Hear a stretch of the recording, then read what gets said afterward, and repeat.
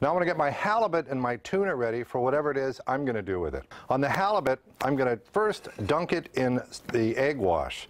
I'm going to season that also. I'm going to put some of the High Mountain gourmet fish seasoning in here. So let me just give that a little extra dunk. And then I'm going to coat this in Japanese breadcrumbs. This is going to be very, very simple.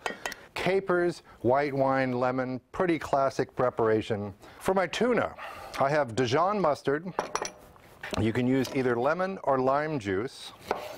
This happens to be a Meyer lemon, and I've got some sesame oil. And this is toasted sesame oil in the Asian section of your market.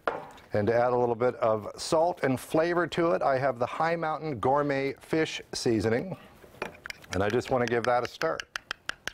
So I'm going to coat the tuna with this sesame mustard mixture. And then after it's all coated, I'm going to press it into sesame seeds.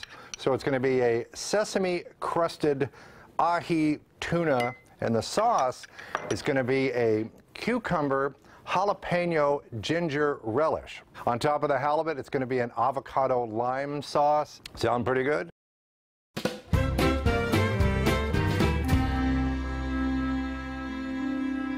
Welcome back to The Sporting Chef. I'm Scott Leysath. I've got halibut and tuna. Over here I've got some melted butter and olive oil. It's about a 50-50 combo. The butter will give it flavor. The olive oil will keep it from burning. This is my panko crusted egg washed halibut. That's going to go into the pan. You want to make sure that that oil and butter is hot before you put it in there.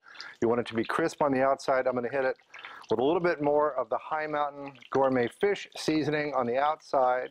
I'm going to hold off on the tuna because, frankly, I like my yellowfin, my ahi tuna, raw. That's going to go in a minute. I'll give this a flip eventually. I've got my sauces over here. This is the California halibut. It's ready. It's crusty. I gave it a flip. I'm heating this pan up for the tuna. But I want to show you what I'm going to put on it. I've got, in this one, this is what's going to go on top of the tuna.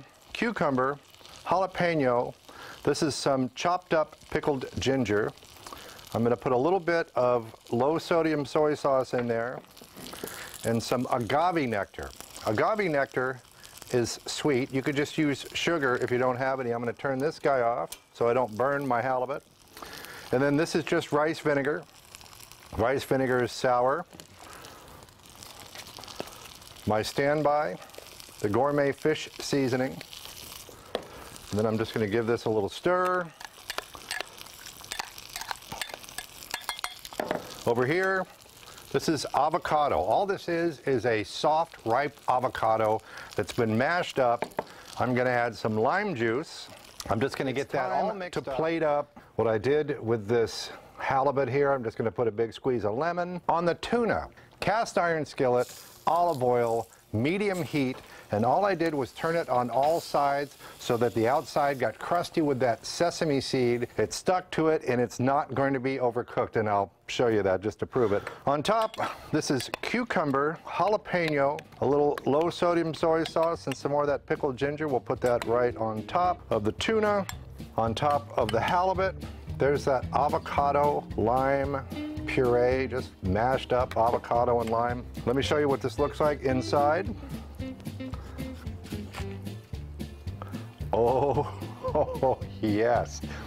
That right there is a thing of beauty, and there's some people on the other side of the camera that are saying, I got it. No, that's